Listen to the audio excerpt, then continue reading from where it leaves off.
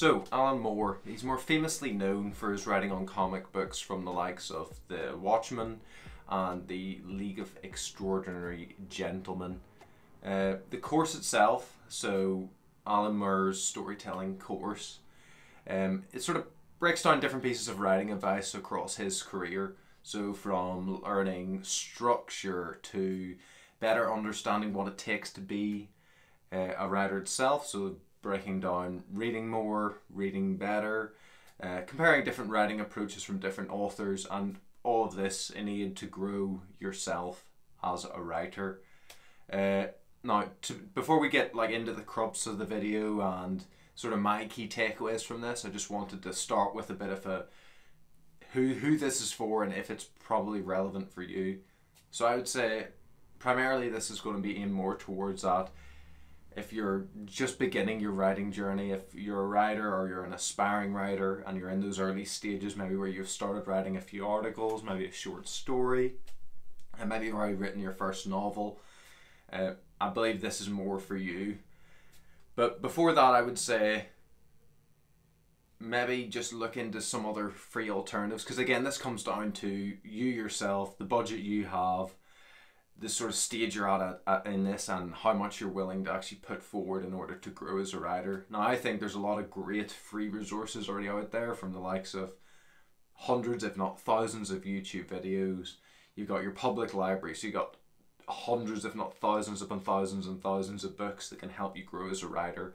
And the actual act of writing yourself, so it's taking the time and then learning as you go. I'm going to leave a few of my favourite writing related, I'd say, advice YouTube channels and videos in the description below. So I'd say, you know, if you're maybe on the fence, you're not really looking to pay, because I believe when I first bought this course it was £80, usually on sale. I've seen it on sale about 2 or 3 times since I bought it.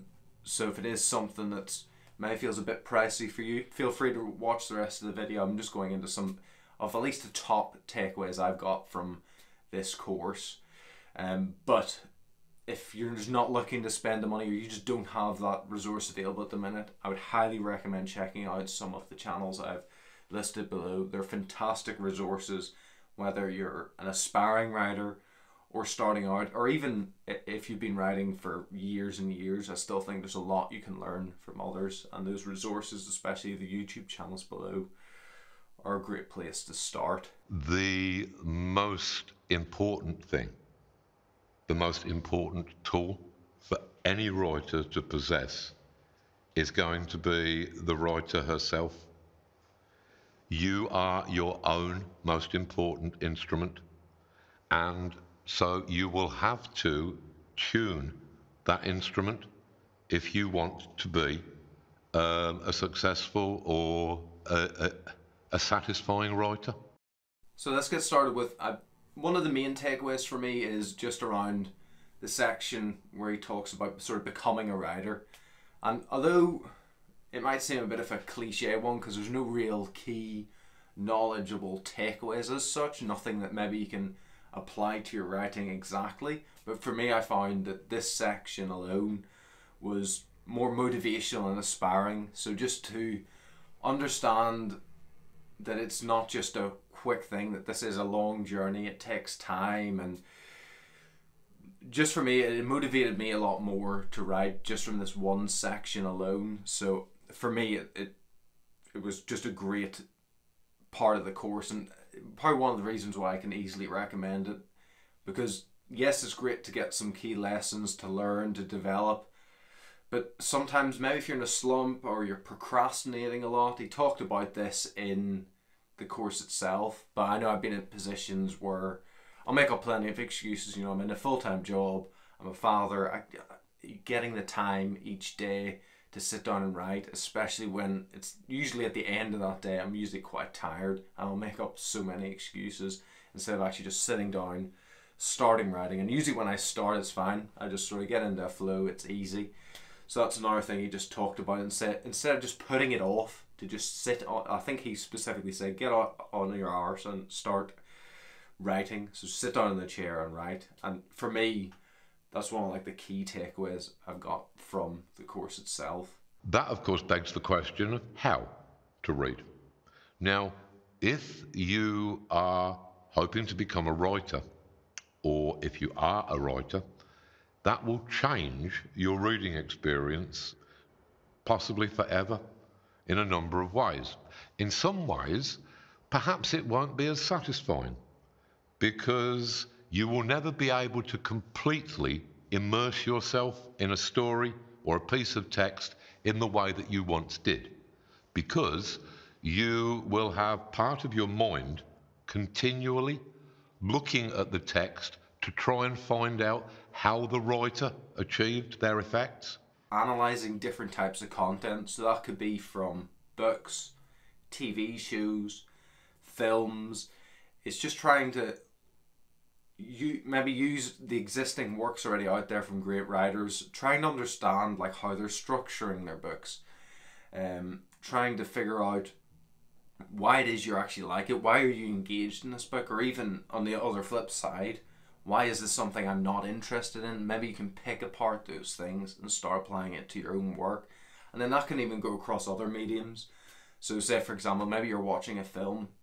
One thing I've started doing, and I might even make a detailed video on this in the future, is just watching a film, trying to analyse maybe even the first 5 or 10 minutes, and trying to understand how they're like hooking people in. And this can be useful both as a writer, even if you're like in a marketing career. I think there's insights you can take from that in terms of how they can like hook people in, how they're like sort of laying out, setting the story, introducing you maybe to the key characters, your sort of villains within the story and things like that. So it's more just changing the approach, because I know in the past when maybe I'd either read or watched a film, I was more just consuming it, relaxing, whereas now I feel like a switch has changed in my mind and I'm actually analysing it, trying to understand how they've structured it, why I'm actually enjoying it. I'm just trying to piece it together, take notes, and then try to apply what I've learned into my own work, whether it's through videos or through writing itself.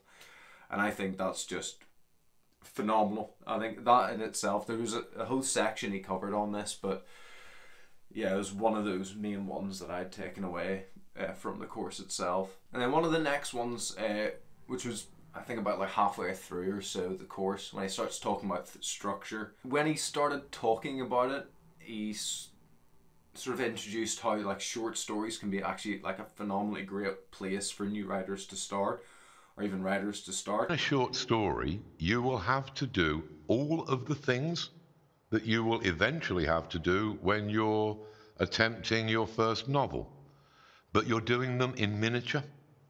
You will have to introduce your characters, you will have to introduce the dramatic situation, you will have to resolve that dramatic situation one way or another, but you will be doing it in a much more restrained number of pages.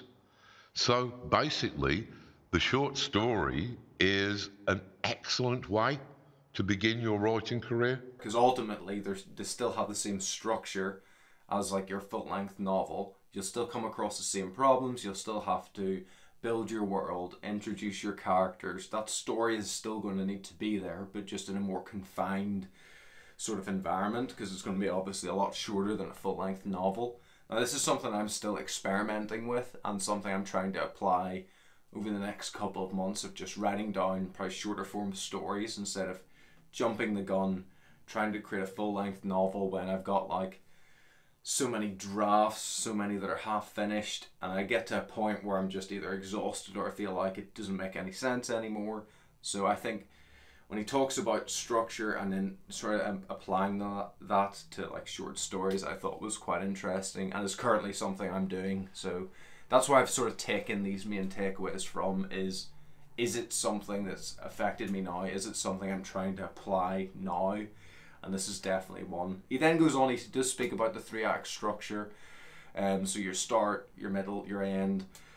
And then also how you can maybe, when you start to understand structure a bit more, maybe how you can like mold and adapt it. So almost like flipping elements of it round. Because you've probably seen it before in a couple films. Like one that springs to mind is, I hope I get this right, I think it's Mission Impossible 3. So it starts at the end of the film, so it shows one of the end scenes of the film, and then the rest is just building up to how we got to that end point. So it's taking almost a 3-act structure but flipping it on its head all the way around. So I think once you start to understand different story structures, I think you can start maybe experimenting and playing with it. But at least at this stage for me, I'm just trying to understand it a bit more, apply it to my own work before I maybe start taking bits of it and spinning it around and adapting it. But again, I found that really interesting when he was just going over that section. Now, to be honest, there's so much more in this course that I've taken from it that I could maybe go into more detail, but I just want to focus on some of the main things, at least the things I'm applying to my writing at this stage. And it is something, well, it is going to be, a course that I'm definitely going to be going back to, probably later again this year. I'll probably not go through it linearly, so like start to finish, because it's a lot of video content and you do get a PDF workbook with it. But to be honest, I think it's one I'm going to just sit down, go through pieces, try to apply that again. And I do think, ultimately, is it something I recommend? Well, I would say yes. It's more so if you're in that intermediary stage, so you feel like maybe, okay, I want to become a writer. You've maybe just started off, you're maybe a few months, or maybe even a year into your journey, and you're just trying to develop and learn more. I think it is worthwhile. But on the flip side, I think it comes down to you as yourself. Like, do you have that resource available? Because for some people, it might be too much money, and it might not bring value to you like it did for me. So I would always say there's so many great free resources out there, like I mentioned. So definitely look in the description box. I've listed only a couple of some of the recent YouTube channels that I've been watching again and again over the last year. And the likes of, you can head down to your local library, get some books there for completely free. So there's so many resources that won't cost you anything. I think this is especially more useful when you're starting out, because for, at least in my point of view, there's no real worth in spending money and doing all these courses and, you know, spending maybe hundreds and hundreds on books if this is something that maybe you're not interested in, or if you get like 6 months down the line and you just don't have the motivation to write, it is something you don't enjoy, because ultimately this is going to be an incredibly long journey, like with most crafts out there, and if you're not enjoying it as you're going through it, as you're learning, then ultimately it might not be something for you, and you might need to look into other areas. So that way I wouldn't put like that financial push into it so early if you're just sort of trying to figure it out, especially when there's already great free content out there. So to be honest, I've really enjoyed the course. It's definitely something I'm going back to again, and ultimately it's not like a traditional, he does say it in the beginning, it's not really like a traditional writing course. He's definitely a unique and interesting person, and I found that it was just as enjoyable to watch as it was to take some of those key insights from it. I've got plenty of book recommendations throughout the course, a couple that I picked up recently I'm going to be starting. So yeah, I think when I go back to it again later in the year, probably the tail end of the year, start of next year, it's definitely something I'll probably put together maybe a more detailed video around. But ultimately, if you do have the resource available for it, if you're maybe in that intermediary stage and you've already looked through a lot of these free resources and you're maybe looking for a little bit more and you're wanting to learn more, I would say it's worth it. Anyway, I hope you found this video useful. If you've already taken the course, just let me know in the comments below what you thought of it. And yeah, I'll see you in the next one.